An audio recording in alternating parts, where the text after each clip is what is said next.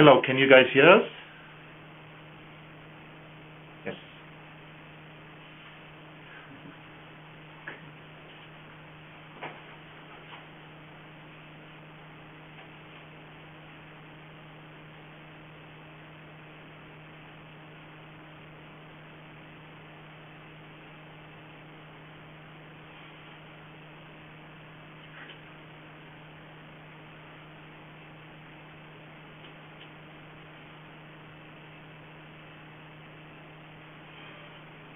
Bertolt, we can hear you. You can go ahead. Okay. Welcome everyone to today's meetup. The meetup is Cloud Scale Data Science Visual User Group. My name is Bertolt Reinhold, and I have with me Oscar de la Reyes, but I let him introduce himself. Sure. So I work on the Big Insights Analytics team, mainly working on large-scale analytics solutions. I'm one of the main developers and contributors of BigR, which is one of the products we're going to showcase today to enable our users to access, manipulate, and visualize big data from the R language using same R syntax. So thank you, Romeo, for hosting us. Today's topic is it's on advanced topics on massive parallel data processing with R, BigR and SystemML. It's going to be partly a presentation, and we also want to show a demo so you get a feel for how things are working.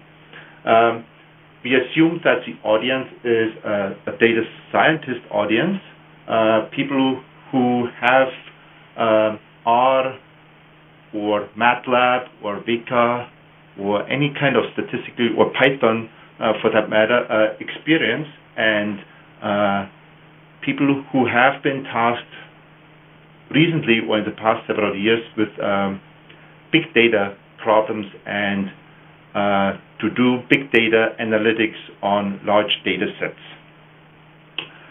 So let's dive into the presentation. We have just one high-level slide here. There's not much to say here. We just assume that everyone to some degree knows R, but as you know, R has been around for 2+ decades.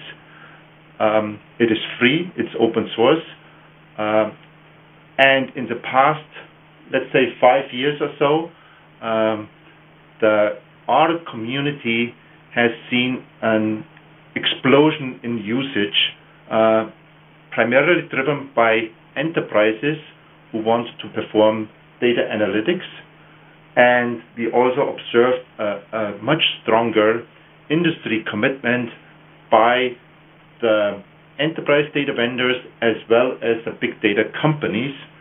So a large enterprises, including IBM, HP, Oracle, Teradata, Microsoft, hook up the enterprise software with R open source.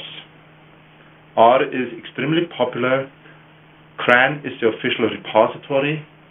There is close to 5,000 packages available on CRAN now for all kinds of different aspects, ranging from data exploration, descriptive statistics, and machine learning, all the way to visualization.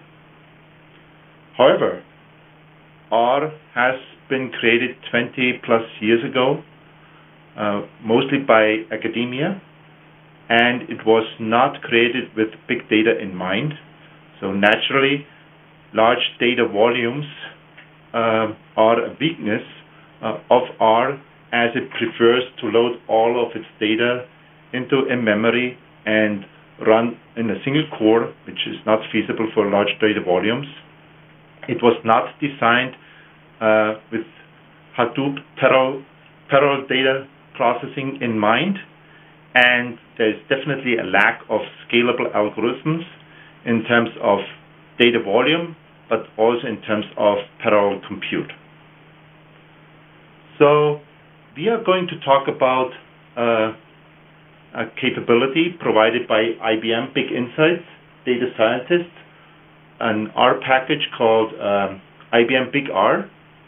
and we want to focus on the three key capabilities that IBM BigR provides to more or less overcome the weaknesses that we pointed out on the previous slide.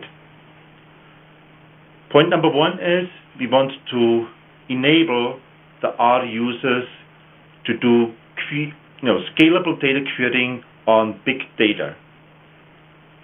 Number two, we want to enable the R users to run their native R functions, some of those close to 5,000 packages in parallel on a Hadoop cluster. That way they are able to leverage existing R assets to do big data processing. Obviously, this approach will have limitations, and we will very clearly point out those limitations. And that will lead over to the third point that we want to talk about, which are scalable algorithms that go beyond the limitations that you will face running just R packages. We will point out a wide class of scalable algorithms. This list is growing, and point out some of the magic that will happen behind the scene in order to get to scalable algorithms. Here is one architecture slide. It's very simple. The data scientists are sitting at the very top in an R instance. So you're sitting at the comfort of your R console, meaning you're running R command line, you're running Rattle, you're running R Studio, you're running R Shiny Server, whatever your preferred tool is, and you load the IBM BigR package into your instance. The IBM BigR package will give you capabilities to connect to your Hadoop cluster that runs IBM Data Scientist on it. And this is where you have sitting all your large data in the Hadoop file system in different formats, ranging from CSV files, Hive tables, HBase, and that list is growing as well. And then we will go through the different mechanisms that allow you to do scalable data querying on the cluster, to stand up parallel R instances on the cluster to run native R functions, and also run scalable algorithms that do not deploy R instances anymore, but run in Hadoop, meaning in MapReduce or in Scala, in a distributed fashion, your data operations. So we will go through each one of those three bullets separately.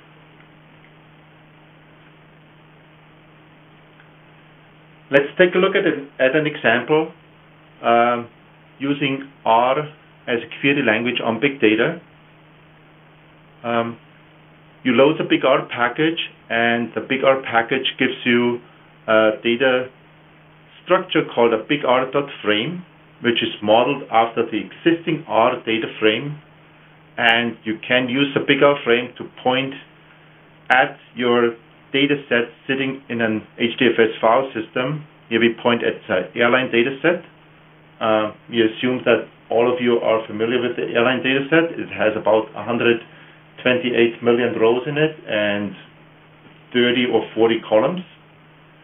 The BigR frame gives you a variable air, which is obviously not loading the entire data set into your R instance, but the BigR frame defines a promise object, which is a proxy pointing to the CSV file sitting in the distributed file system. But the air data frame is then BigR frame is like a data frame, so you can perform more or less all the operations that you're used to performing on a data frame. Meaning you can apply some predicates on it and some grouping functions, such as the first one, how many flights were flown by United or Delta.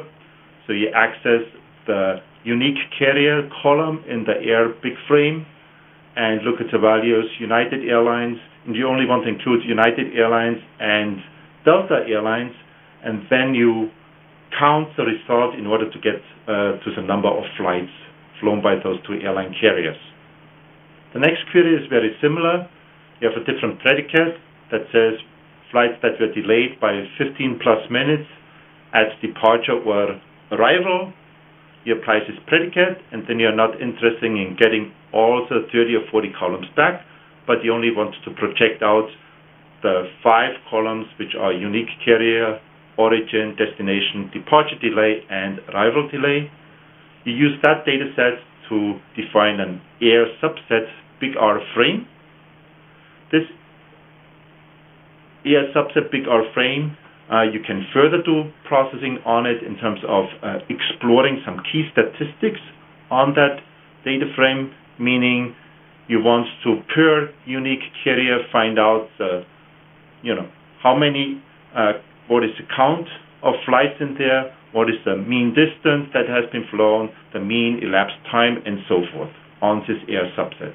So we have another function called summary that provides you with that capability. We also have a BigR histogram that allows you to visualize the results. Obviously, this presentation here is not a tutorial on BigR, yet we want to give you some feel for the functionality that is all provided by the BigR package.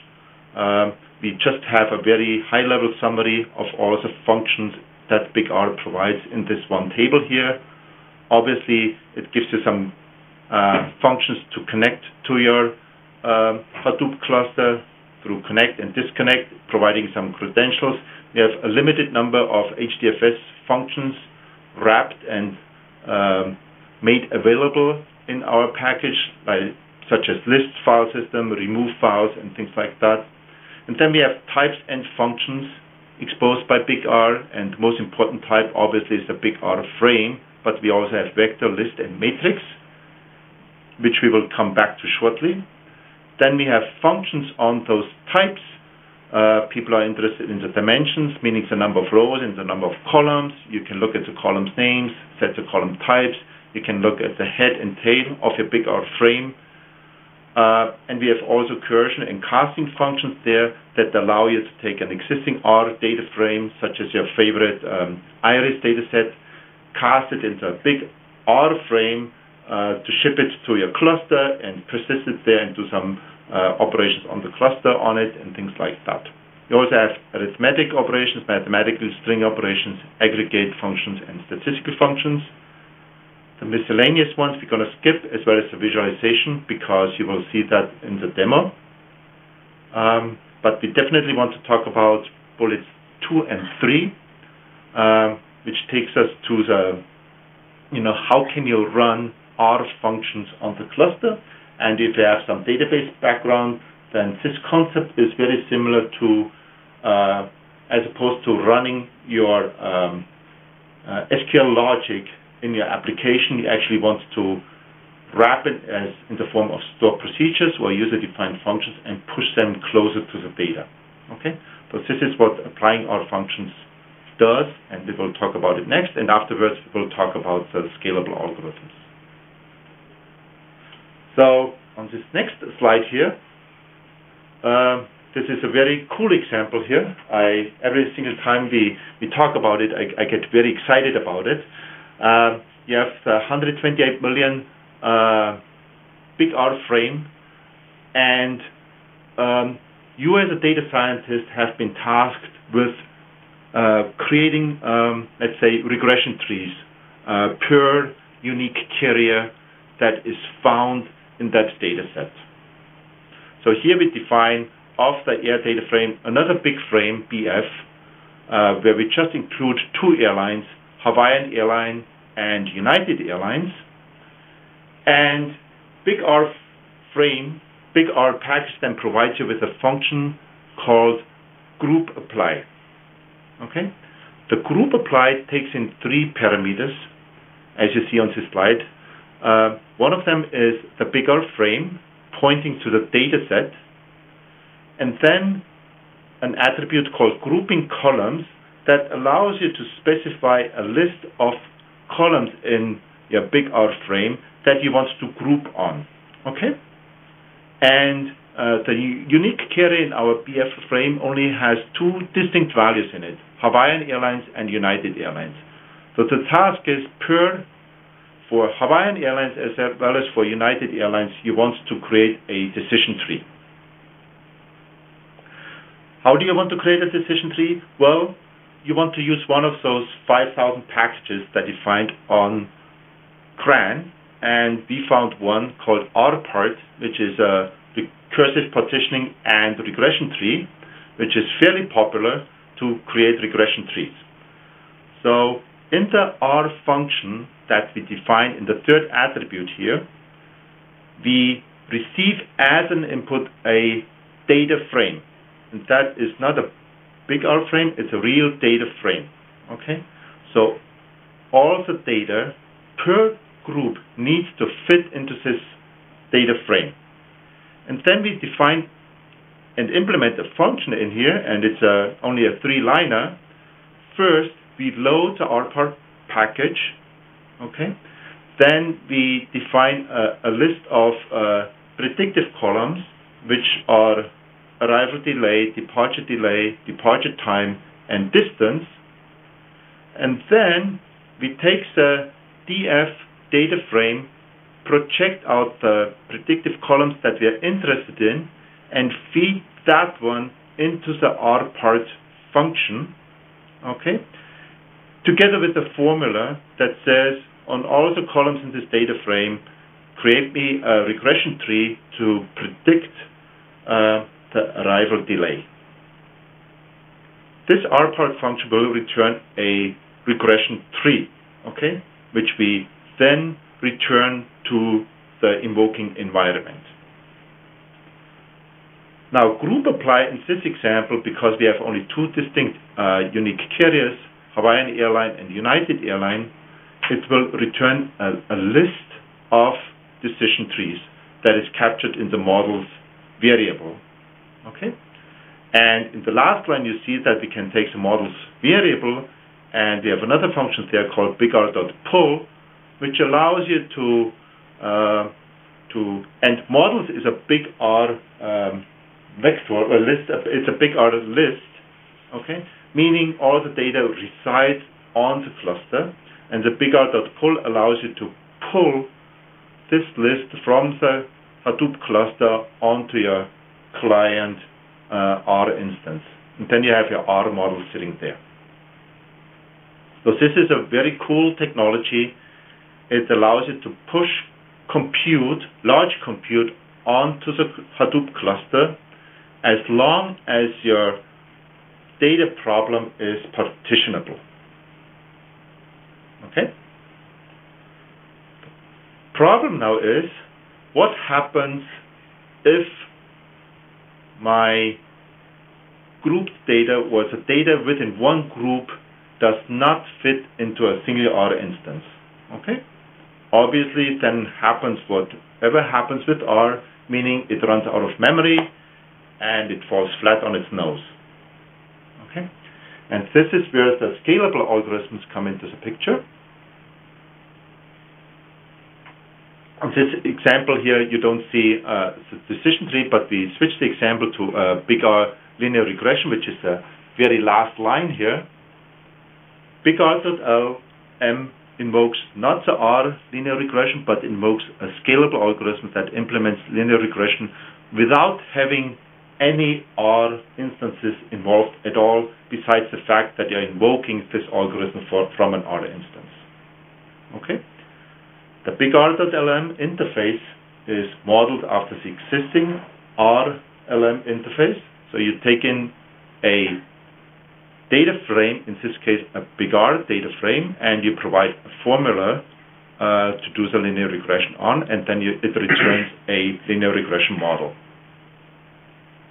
Okay, so it's very simple, and hopefully now the question in your head is, what is all the other stuff that you have to do before being able to invoke BigR.LM? Well, this is where you really should start to appreciate all the work that R does under the covers for you, meaning it's able to load in a data frame with string and numeric values. into memory, and it actually performs a lot of data transformations under the covers, namely being the factorization of values into numeric values, doing null value treatment, binning, and so forth in order to invoke an algorithm. Now, when we designed BigR, we were thinking of doing similar things, hiding all this complexity in those functions, but our design point is large data, okay? And all those transformations performing on large data is a lot of work, okay? So easily doing all this work under the covers transparently would not be a good idea. Hence, we decided to make it explicit, so we introduced another function there called BigR.transform that takes in the airline data set, a BigR frame, and then you can specify recoding of attributes, meaning string values turning into numeric values, missing value treatment, okay, as well as imputation. Here you see a global mean method to do missing value imputation. Binning of attributes, specifying the number of bins, specifying the bin methods such as equibit in this case, as well as maybe not that important for linear regression, but for logistic regression it would be very important to do dummy coding on some of the categorical values. Okay, so you can also specify which columns in your BigR frames to dummy code. BigR.lm is one of the examples, but obviously we have a larger, and before we get to the larger list, in terms of user experience, on the next slide here you see a screenshot. We use RStudio quite a bit. It's exactly the same code as you've seen on the previous slide, but at the bottom you would see like the head or the tail of your airline data frame. On the right hand panel you would be able to look at your BigR documentation on linear regression and so forth. Exactly the same code. We have a long list of scalable algorithms. This list is significantly growing, trying to cover all the different categories in statistical processing as well as machine learning. So we have scalable algorithms for descriptive statistics, doing univariate, bivariate, stratified bivariate computations. We have various classification algorithms, multinomial logistic regression, multi-class SVM, multinomial naive Bayes, clustering, we have k-means. Regression, we have linear regression with different variations, as well as GLM with a variety of distributions and link functions. For all those models, we have the corresponding scoring scripts, and we have our Swiss Army knife transformation functions that allows you to do recoding of values, dummy coding, binning, scaling, as well as missing value imputation. So I hope everyone is very excited now, and so I'm going to hand it over to Oscar, who will move away from the slide we're here and show a real demo on some of the similar examples as you've just seen on the slides. And then we will come back and open up the hood a little bit and take a look what is really the engine that makes the scalable algorithms work. Oscar. Right, thanks a lot, Bertolt, for your wonderful presentation. So let's have some fun here, trying to see things in action. So in these examples I'm going to demo, we're going to build a support vector machine classifier to try to predict the arrival delay of the flight. We're going to use the same airline data set. In this example, of course, just for the sake of the demo, we're going to use a much smaller sample, I believe a 0.1% sample, which has around 120,000 rows. So this is the RStudio client, which is one of the most popular R editors. So in here I'm going to show you just excuse me for 1 sec.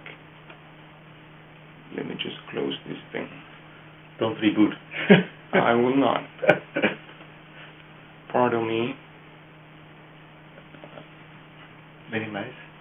It's really hard to actually kill. You have to go through the process.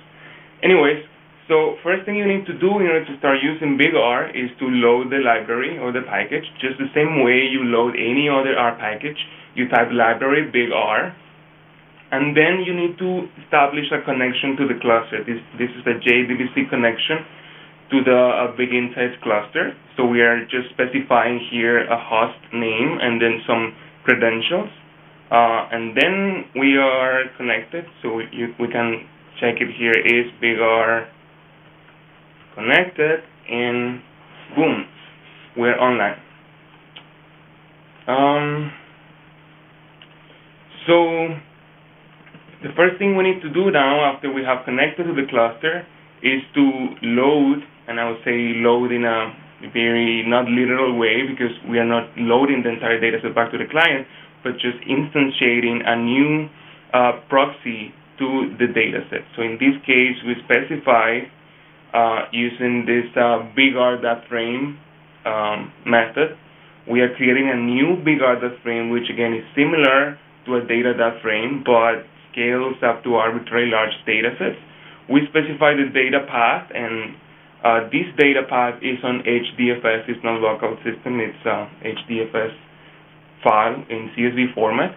We specify that the type of the data is a delimited file. By default, comma is the default separator, the default delimiter. But we specify it here as well. We are saying also that we have headers in the file, so headers equal through. The first line is then going to be automatically picked up as the column names of the data set. And here we just do a little R trick to specify the column types. In this case, we are saying that for the columns number 9, 11, 17, 18, and 23, they're going to be character, and the remaining ones are going to be treated as integer, right? And finally, we specify here use MapReduce equals false. So we do have a local processing optimization to speed things up, especially when you're working with smaller data sets. We all are aware of the fact that spawning MapReduce jobs is certainly expensive, and it's not meant for interactive applications. So if the data is small enough, we don't need to spawn MapReduce jobs, but rather we just work on one single node local mode optimization.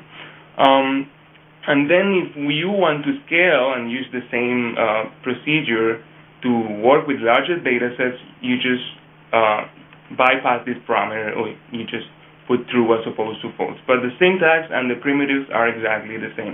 And that's the reason why we get this warning message that these type of execution mode is only suitable for small data. So you're not supposed to load larger data sets using having this use MapReduce false.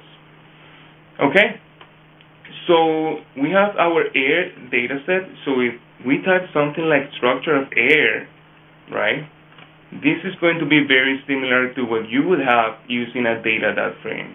For those of you that maybe are not that familiar with that data.frame concept, I can illustrate it here real quick. So we have Iris, which is one of the data sets that come with R. And again, this is not BigR anymore. This is just plain pure R, vanilla R. And if you type the structure function, you will get that this object, Iris, is a data.frame, which is 150 observations, 5 variables. Here are your columns. Here is a snapshot of your data. So we replicate the exact same behavior to make BigR really useful. So if you are an R user, you don't have to learn a new paradigm. You don't have to write MapReduce jobs. You don't have to, go beyond your R environment. Everything is self-contained in R and using the same primitives and syntax. Okay. So now we have a bunch of columns here that may not be useful for prediction. So I just decided that let's project out some relevant columns. So in this case, I'm just saying, let's create a new BigR.frame called airline filtered, right, which takes air, which is the entire data set, and let's just project this particular 1, 2, 3, 4, 5, 6 columns, right? After I executed this, nothing's being materialized, no new file is being created, but just another proxy to this particular query is being created, right? So you don't need to move data around every time you perform a BigR operation. Now, if we take a look at the structure of airline filter, this one has less columns, right? The ones that we decided to project. Now, I mentioned at the very beginning of the demo that we are going to do a support vector machine classifier, which means that we need a discrete variable to predict. So in this case, and again, I apologize for this.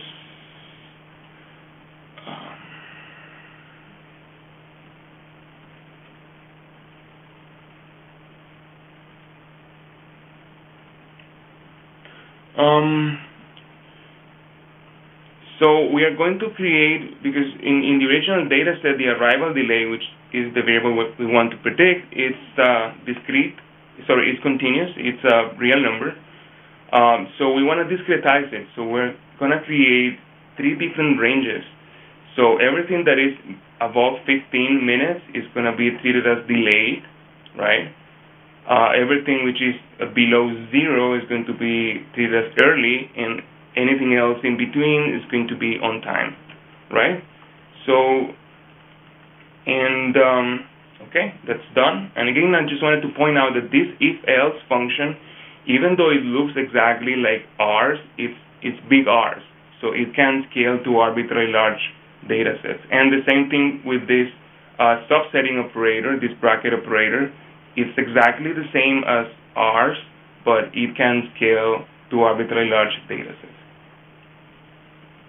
And then let's just create a bar plot, right, of the delay, which is the new column that we added as the discrete version of the arrival delay. So we are seeing that most of the flights in this case were early. Then we have some on-time flights here, and then few of them were delayed, right? That makes sense. So now we don't need the continuous version of the arrival delay anymore. So we're going to remove it, right? So I just say arrival delay, assign null, and again, this dollar operator is the same story, right? Was overloaded by BigR, and it can scale to arbitrarily large data sets, even though it looks exactly like ours. Now, my data set, let's take a look at how it's looking now. Now I have the delay, which is on time, early, or delayed, right? This new categorical column I created. Now I can also find out which columns have missing values in order to apply the missing value imputation mechanisms that we offer. So by executing method BigR.which NA calls, I'm getting here that the column called distance has some missing values or some null values. So I may want to apply some null value imputation to, reduce the noise of the classification.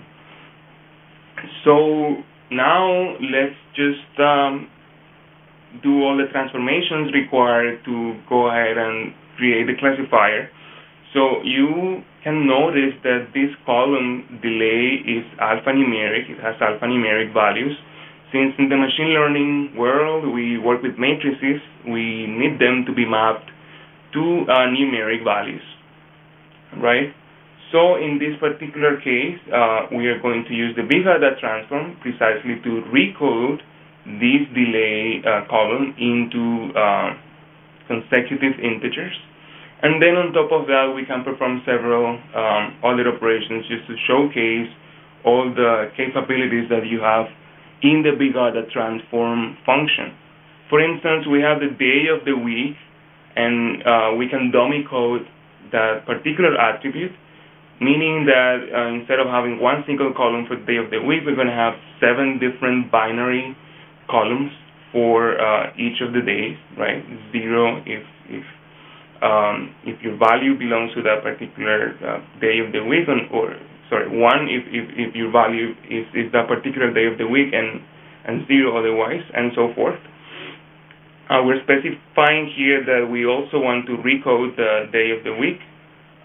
Some missing attributes that we want to do missing value imputation on, in this case, is distance, which is the one that was output by the previous function.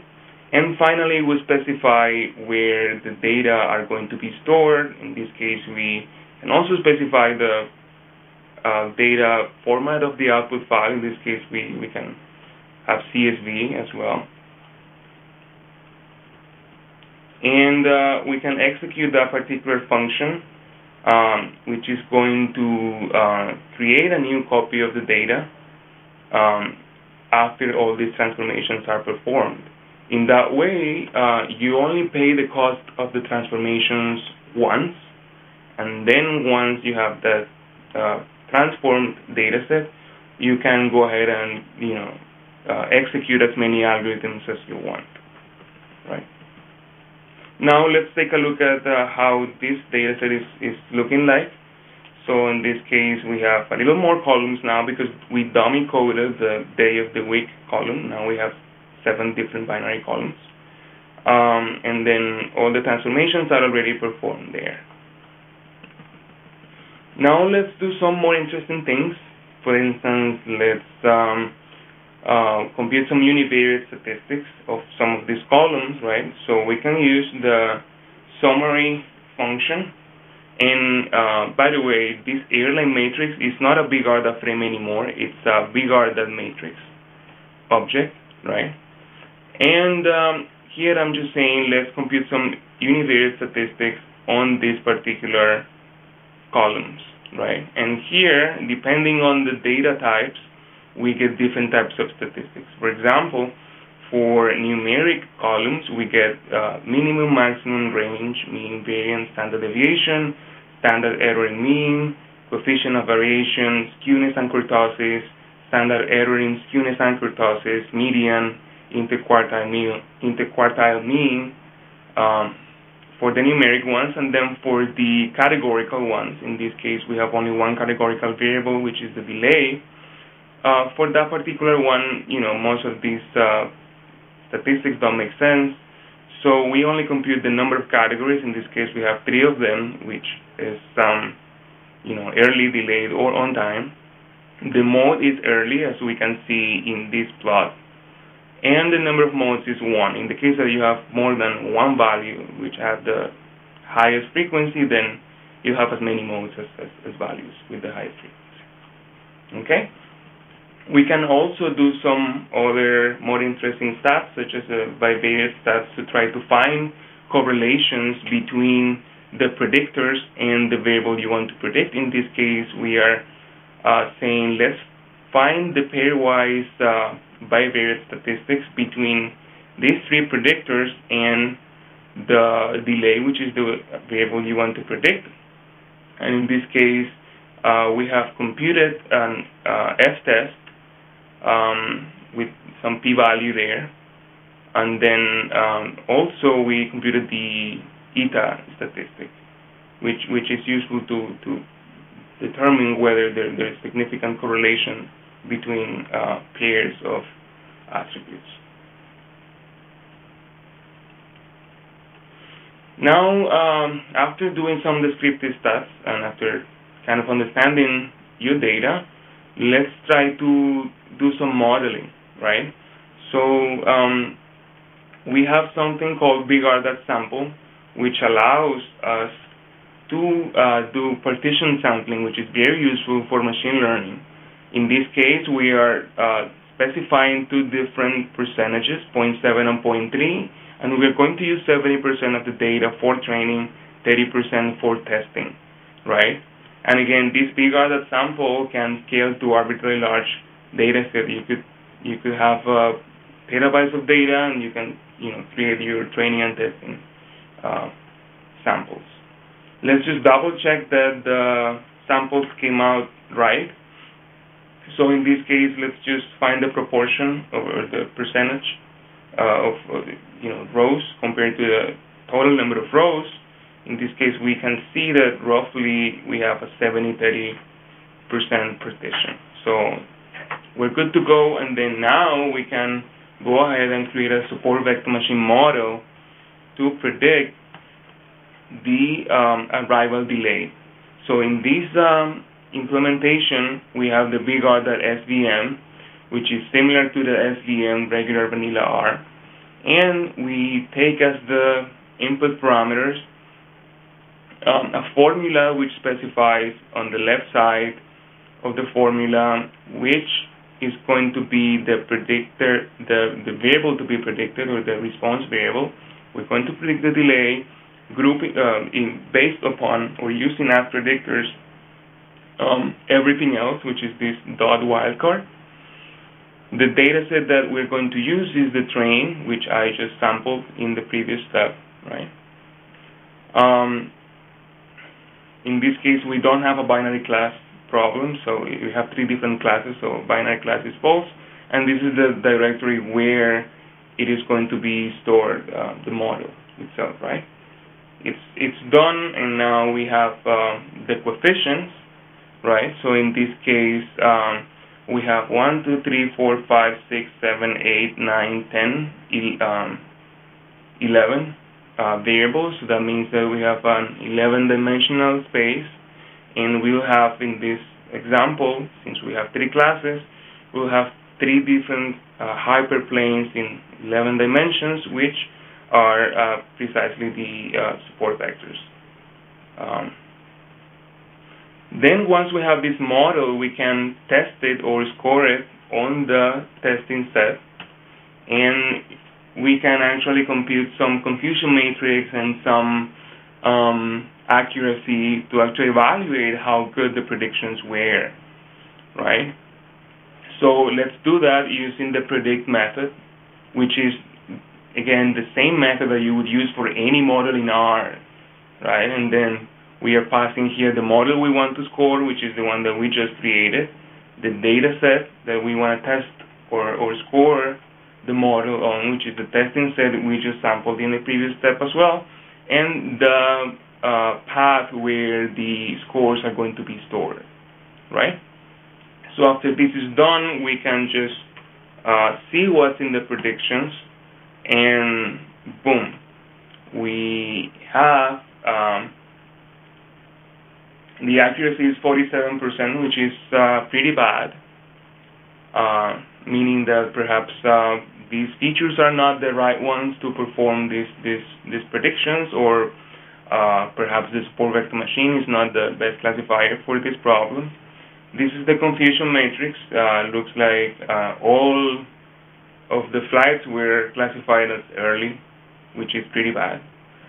But again, this is not a matter of whether the model is good or bad. It's just a matter of showcasing the capabilities of BigR to tackle this kind of big data machine learning problems.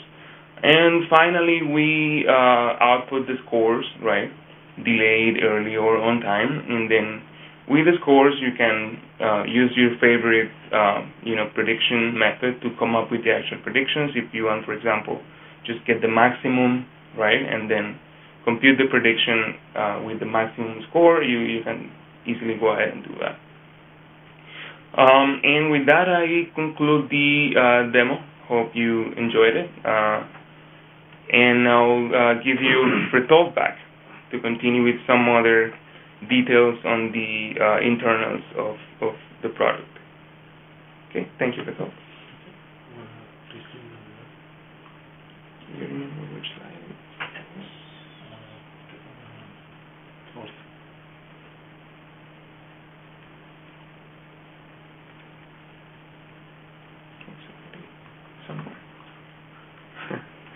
Right, thank you very much, Oscar, for this nice demo.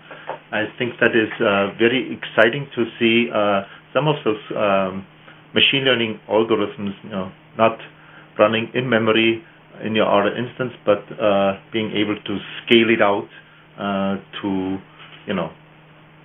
gigabytes, terabytes, petabytes, depending on your cluster sizes. Okay, and I hope everyone is very excited now and is really wondering, how is IBM doing that? Okay, and we just want to spend a couple of minutes to give you some feel for what's going on under the hood to provide those scalable algorithms, and also how data scientists in your company could actually implement their own scalable algorithms. So on the right-hand side of this slide here, you see actually the implementation of one version of BigR.lm. Obviously, there's many different ways of doing linear regression models. In this example here, we chose it because it's a very compact and easy to understand implementation. It uses a system of equations and then a direct solve method to come up with the betas to define the linear regression model. In BigR, we defined a language which has an R-like syntax for your data scientists to implement your own algorithms. And on the right-hand side, you can actually read exactly through, and if you're familiar with R, you can identify the different operations very easily, such as on line 15 here, you get the data set X in, you transpose it and do a matrix multiply with X. You do some scaling using a diag of the lambda operation, as well as for transpose X on the label vector Y to get to B, and then you feed it into a solve function. Okay, this is our language to implement scalable algorithms. It is a declarative high-level language that shields your data scientists from having to drop down to MapReduce Java code to implement linear algebra operations, which would be a total waste of the time. This declarative high-level language, we built a compiler with cost-based optimization techniques that creates parallel execution plans based on data characteristics as well as cluster characteristics. Data characteristics means if you have small data sets, then we choose one execution plan, which might just be an in-memory single node implementation. But if you have very large data sets, then we might actually resort to distributed runtime operators to do large matrix or linear algebra operations. So that way we really, with this language, we shield your algorithm developer from low-level system implementations, gets them productive very quickly, and they don't have to worry about parallelization strategies, about scalability, numeric stability, or any kind of other systems optimizations.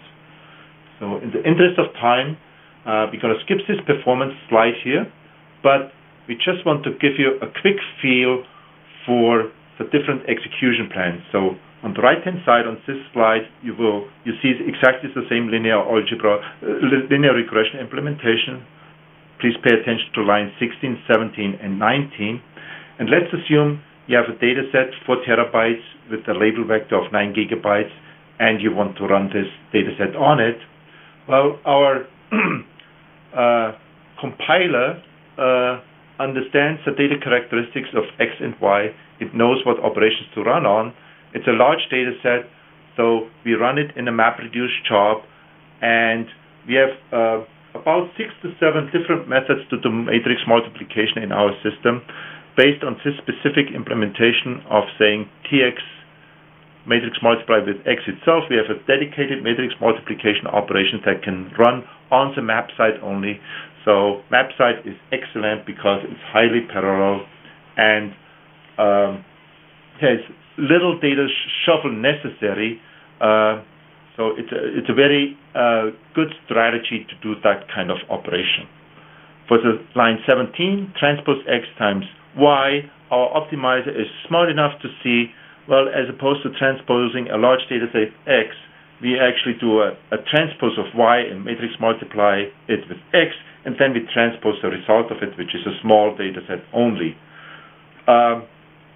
Y vector is a label vector because of the cluster configuration of 3.5 gigabytes. We understand that Y actually fits into the JVMs of your MapReduce job. Hence, we take Y and put it into the distributed cache, make it available to all the mappers, and with the same scan of X, we can do line 17 implementation to do a Y times X. Okay, the result of it gets shuffled to the reducer. It's very small. It's all map side computation. You only need one reducer, and the result of it transpose x times x is a small matrix, transpose x times y is a short vector. There's no need for subsequently to do any MapReduce jobs because it can just be done in memory. Now your question in the mind should be, well, that is all beautiful. Those guys just went ahead and implemented this beautiful MapReduce job and life is good.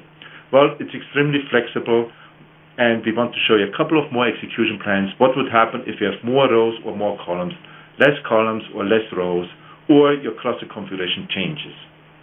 Well, the same script on the left-hand side, the same algorithm is still there, but so far for the example that you've seen on the previous slide, we get away with a single MapReduce job and a single in-memory operation.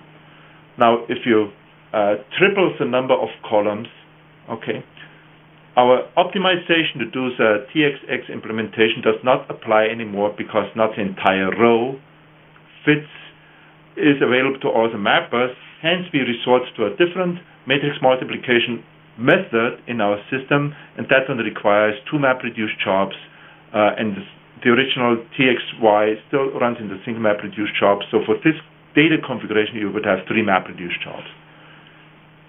If it doubles the number of rows, instead of 300 million, you have 600 million rows. Well, the same TXX can still be executed, but the TXY, again, we have to resort to a different way of doing matrix multiplication. You would have 3 MapReduce jobs. If you have a smaller x and a smaller y correspondingly, actually there is no need to kick off any MapReduce job at all. You can just do a single node computation. Or if your cluster configuration changes because you have a multi-tenant environment and other people want to run different configurations, well, our compiler would automatically adjust and create a corresponding MapReduce job for it. The takeaway of this one scenario here is really the left-hand side. Your algorithm implementation stays as it is, but leave it up to our BigR compiler to create the optimal parallel execution plan depending on your data characteristics and systems characteristics. So let us briefly summarize, and then we're going to open up for questions. Longer term, into the future, IBM is committed to provide a machine learning platform. Here we focused a lot on learning algorithms and make them scalable in our R-like syntax, but we also want to include much more in terms of data pre-processing, feature engineering, as well as other machine learning constructs. I hope you got some good feeling here about our differentiator, which is really this cost-based compilation of the machine learning algorithm that runs for single node in-memory operations, distributed cluster operations, and we really do hybrid execution plans. Even for a given algorithm, some of the operations run in memory, other operations will have distributed operators. It works for varying data characteristics with hundreds or billions of rows, tens of millions of columns, dense and sparse data, because large data very often is sparse data. We have a list of out-of-the-box scalable machine learning algorithms ranging from descriptive statistics to regression clustering and classification. But ultimately, your data scientists really should be able to implement their own machine learning algorithms to do their own custom analytics. And our language will give them a fast turnaround time to specify the algorithms, iterate over and optimize their algorithms to get their results. We also, and did not have time today to talk about it, we have a lot of work going on in terms of beefing up our language to include ensemble learning and cross-validation, to have more machine learning specific language constructs that actually go beyond to the capability that you find today in R. Okay, and hopefully it's also clear that implementing your algorithm in this higher level language will kind of preserve your investment in developing those algorithms and newer technologies. Just to tell you a story, we started with this work about 5+ years ago. We were in Hadoop 1, now we are in Hadoop 2.6. A lot of things changed, but your algorithm implementation should not have changed at all. However, the compiler and the system implementation obviously evolved. we are yarn enabled. We do resource negotiation. We grow with the clusters. We have elasticity there.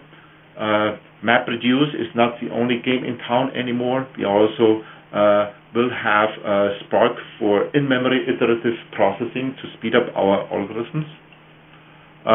We will include machine learning specific data transformations, and we are definitely committed to the R ecosystem by having our R package there and make it usable to the entire R community. Sorry for the rush at the end here a little bit. Thank you very much for attending this webcast, and Romeo, we can open up for questions. Great. Thanks, Bertold and Oscar. Thank you very much. If there are questions, you can unmute your line by pressing *6 and just go ahead.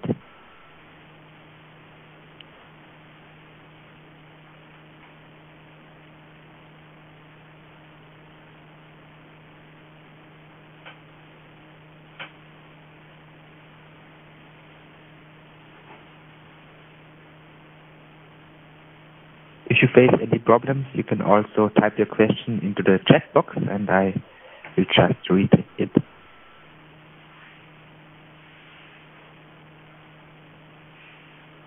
And Romeo, if there is no questions now, feel free to pass on our email addresses, and we will always be happy to respond to any questions by email offline. Okay, so there's one question about the performance chart. Maybe can you just go back to that performance chart, please? Okay. So Bastian, please feel free to ask, press *6 to unmute, and you can just ask if you like.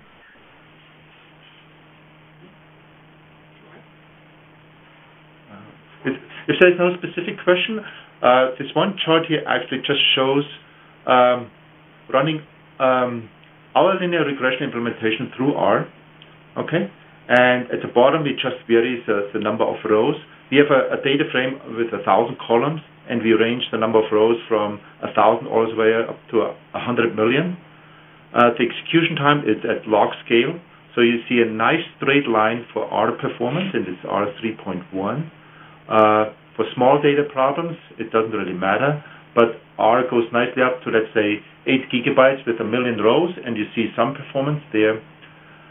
This is single node R, single threaded, while the green line is our IBM SystemML implementation of linear BigR.lm, and you see that for small data problems, we are actually, for 10,000 or 100,000 rows, we are actually faster than R.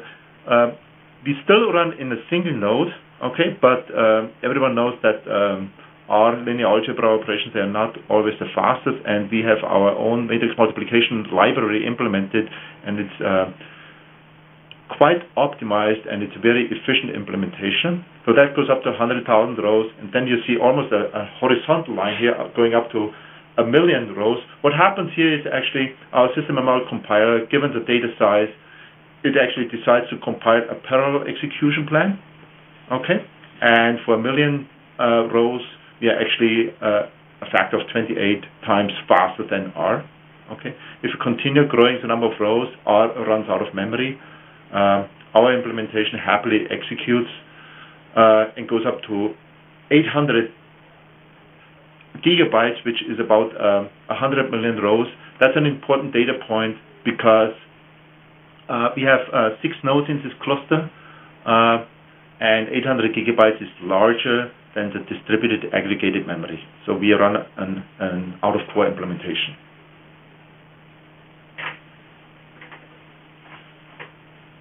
Okay, thanks a lot. It's actually quite impressive. Thank you.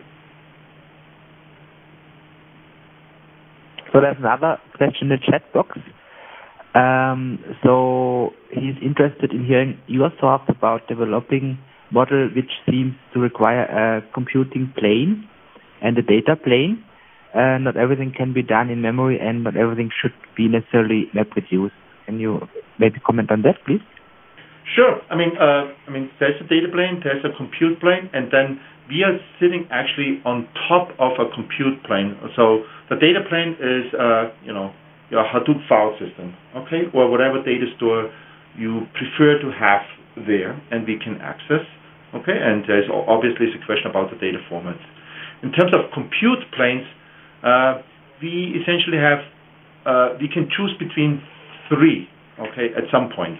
We have our single node multi-threaded implementation, that is all our own framework. Then if that one runs out of steam, okay, then we can either resort to a MapReduce plane or to a Spark plane, okay? And in that case, we would just, exploit the MapReduce API or exploit the Spark API in order to do distributed operations. But we would just, set up our jobs, okay, or set up our stages in Spark Lingo, and that one would just incorporate our jar files, our runtime to do the block structured matrix operations.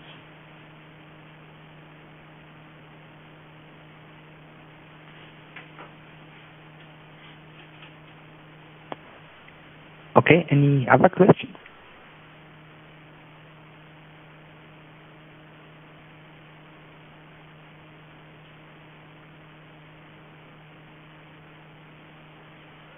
Okay, so thank you very much, Oscar and Berthold, and also for the audience for joining.